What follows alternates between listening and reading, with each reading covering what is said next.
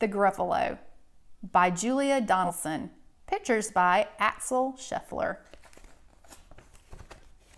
A mouse took a stroll through the deep dark wood.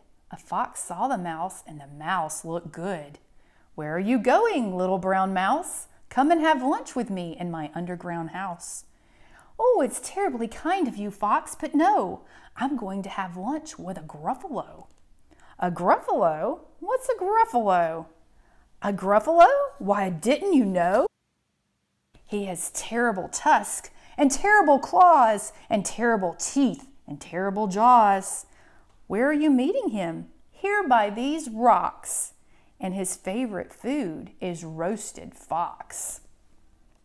"Roasted fox? Oh my," Fox said. "Goodbye, little mouse," and away he sped. Silly old fox, doesn't he know there's no such thing as a Gruffalo? On went the mouse through the deep dark wood. An owl saw the mouse, and the mouse looked good. "Where are you going, little brown mouse? Join me for tea in my treetop house." "It's frightfully nice of you, owl, but no, I'm going to have tea with a Gruffalo." "A Gruffalo? What's a Gruffalo?" "A Gruffalo? Why, didn't you know? He has knobbly knees and turned out toes and a poisonous wart on the end of his nose." "Where are you meeting him?" "Here by this stream, and his favorite food is owl ice cream." "Owl ice cream, to-wit, to-wit! Goodbye, little mouse," and away owl flew. Silly old owl, doesn't he know there's no such thing as a Gruffalo? On went the mouse through the deep dark wood. A snake saw the mouse, and the mouse looked good. "Where are you going to, little brown mouse? Come for a feast in my log pile house." "It's wonderfully good of you, snake, but no, I'm having feast with a Gruffalo." "A Gruffalo? What's a Gruffalo?" "A Gruffalo? Why, didn't you know? His eyes are orange, his tongue is black. He has purple prickles all over his back." "Where are you meeting him?" "Here by this lake, and his favorite food is scrambled snake." "Scrambled snake? It's time I hide. Goodbye, little mouse," and away snake slid. Silly old snake, doesn't he know there's no such thing as a Gruffalo? Oh, oh. Who is this creature with terrible claws and terrible teeth in his terrible jaws? He has knobbly knees and turned out toes and a poisonous wart at the end of his nose.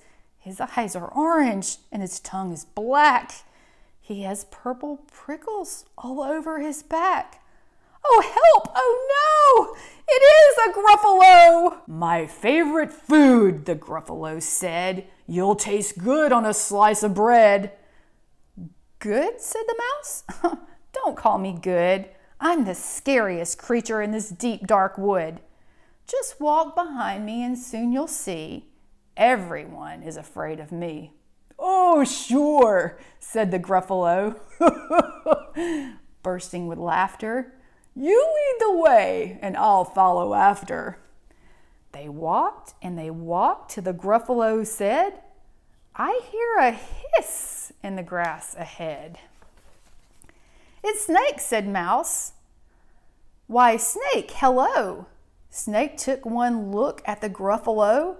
"Oh dear," he said, "goodbye, little mouse," and he slid right into the log pile house. "You see," said Mouse, "I told you so." "Amazing," said the Gruffalo. They walked some more till the Gruffalo said, "I hear a hoot in the trees ahead." "It's Owl," said the Mouse. "Well, Owl, hello."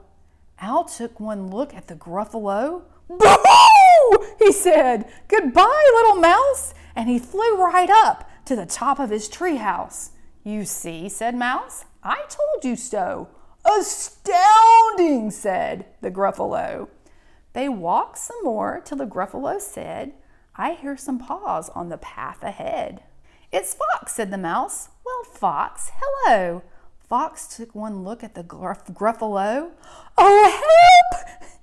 said, "Goodbye, little mouse," and he ran right under to his underground house. The mouse said, "Gruffalo, now you see, everyone is afraid of me. But now my tummy is starting to rumble, and my favorite food is Gruffalo crumble." "Gruffalo crumble," said the Gruffalo, and as quick as the wind, he turned and fled. All was quiet in the deep dark wood. The mouse found himself a nut, and the nut was good. The end.